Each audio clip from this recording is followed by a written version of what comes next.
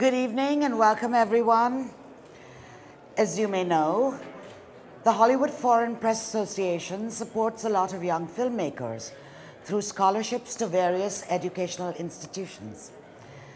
But through a new initiative in honor of our 75th Golden Globes anniversary, the membership decided to take a more active role.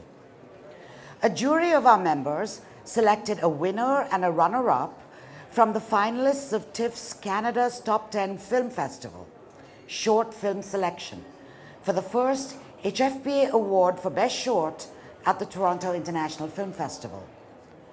These are the first ever film prizes awarded by the HFPA outside the scope of the Golden Globes. In accordance with the HFPA's mission to foster greater international understanding through film and support young and emerging filmmakers, the award includes a cash prize and mentorship to the filmmakers provided by the HFPA. We are thrilled to partner with TIFF, one of the world's most vital and prestigious festivals, and we hope to do more in the years to come. And now for the prizes. The winners, as voted by the HFPA members, are top prize, Fluffy by Lee Filipovsky, originally from Serbia. And the second prize goes to Blind Vaysha by Theodore Ushev, originally from Bulgaria.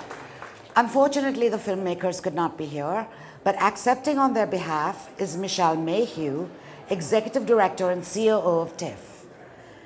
I would also like to acknowledge the attendance of Kathleen McInnes, a past TIFF programmer who has been instrumental in supporting the careers of Canadian short filmmakers. And now it is my pleasure to give the checks to Michelle and introduce her. There you go. First prize, Mr. Filipovsky. Over there first. You guys right over here? Right there. And wonderful. Second prize. Second prize. Serve some air. Thank you, Erin. And a white.